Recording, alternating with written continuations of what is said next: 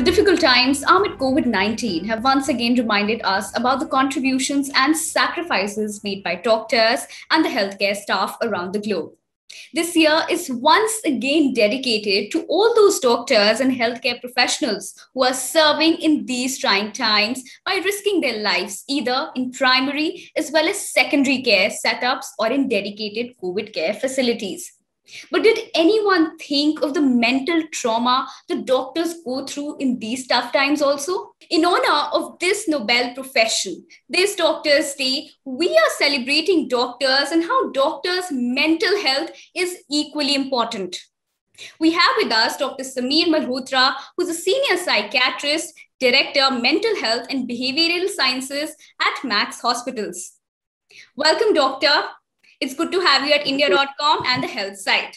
So, doctor, I would want to understand, in these times, what are the challenges that the doctors are facing on a day-to-day basis in the pandemic?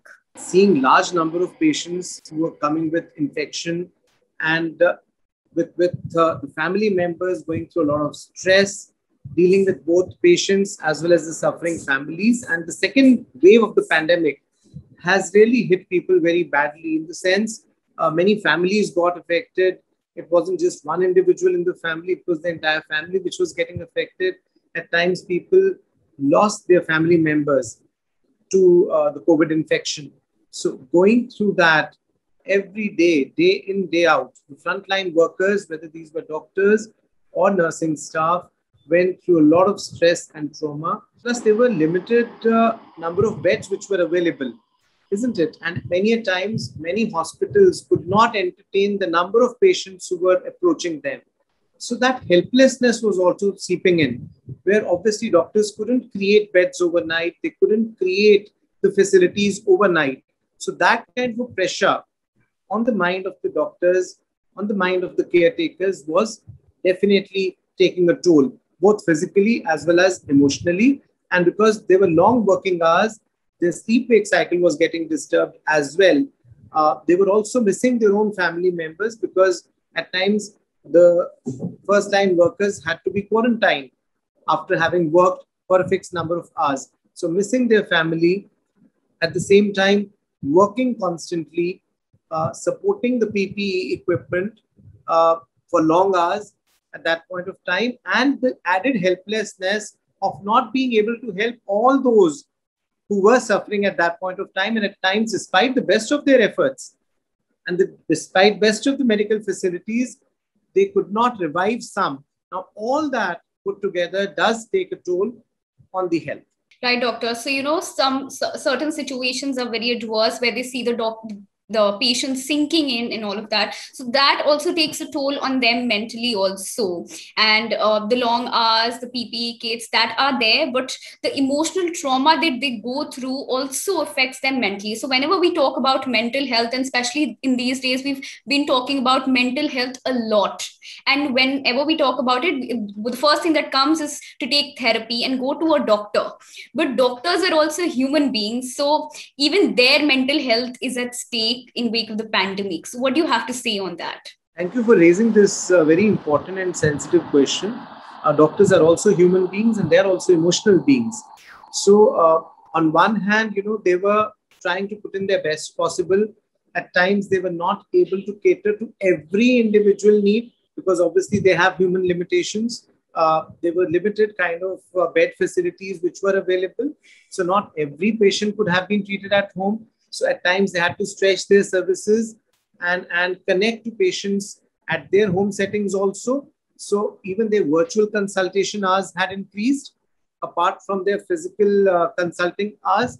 And at times, this is very painful reality, but many times when you are not able to revive a life, despite the best of your efforts, at times out of that frustration, the family also takes all its wrath on the service provider. That is a very painful reality.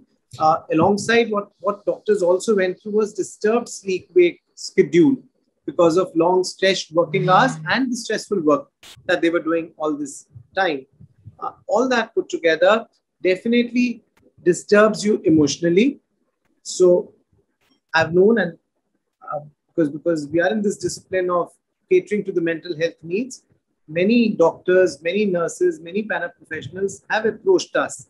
So all that put together does takes a toll. influence Yes, so emotional health. Yes. doctor, you just touched upon a point which I was just going to ask, was that do doctors or frontline workers approach you or other doctors for therapy or something? Because they also have families at risk. So whenever they go out, they are not only risking themselves, they're risking the families also at home. So any such issue, like an incident, has it ever happened? Yes, I mean, some doctors and some nurses did approach us, and this did happen because they had long working hours. They were away from home.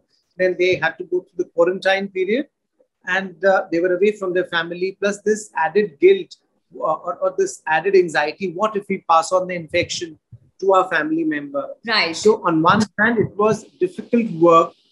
It was seeing people in that terminal state of illness, at times trying to revive them. So it was that difficult physically and emotionally, at the same time, missing their family and having this fear of what if we pass it on to our family. So all that put together did influence their emotional health, and some of them did approach us with significant sadness or depressive symptoms and significant anxiety and insomnia, where they were not able to sleep very well.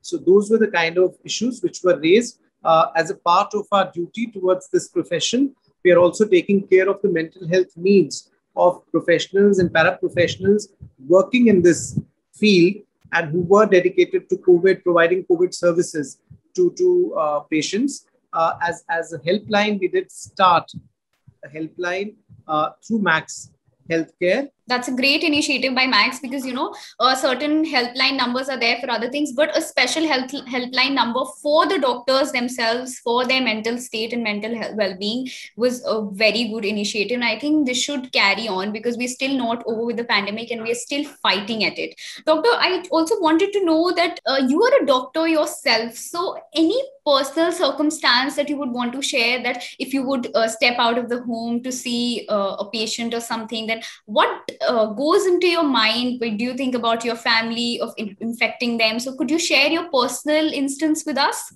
Yes, I mean, there are many such instances, but if we are following the COVID appropriate behavior, where we are maintaining some physical distance, where we are, kind of using mask, and these days double masking is being recommended.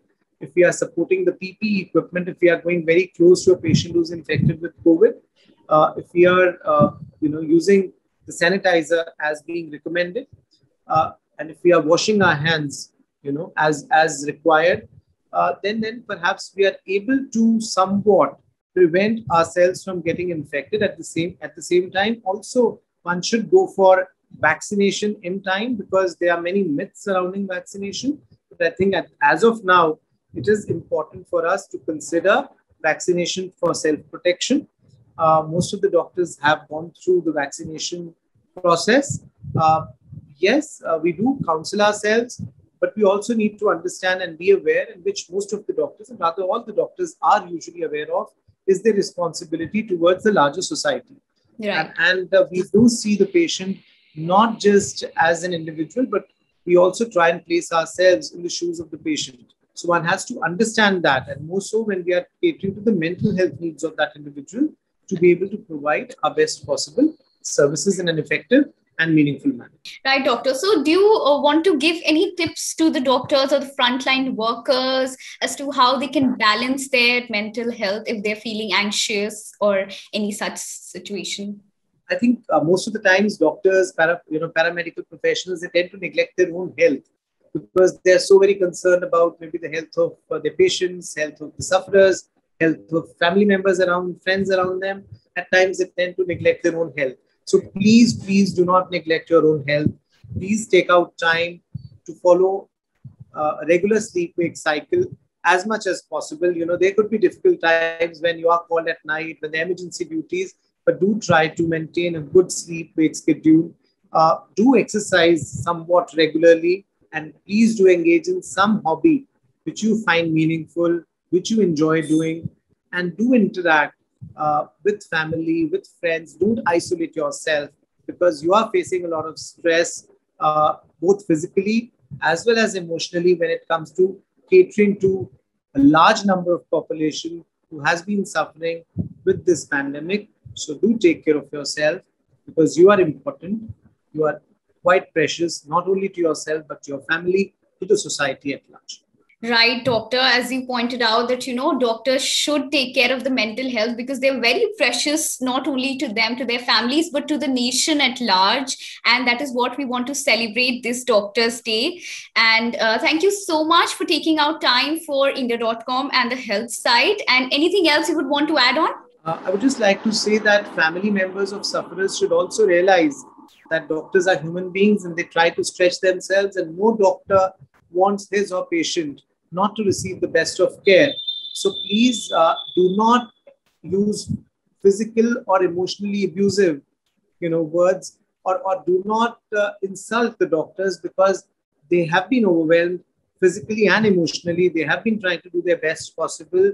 They need to cooperate. Family members need to cooperate at that point of time rather than taking out their wrath on the doctors.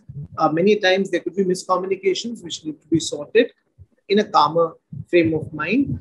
And as a society, we need to work together. And my salutations to all the doctors, to all the nursing professionals, all the paramedical professionals, and all the frontline workers who have been putting in their best possible, risking their own lives, trying to help bring back and revive life to the best possible that they could. Thank you once again, Doctor. It was a pleasure speaking with you.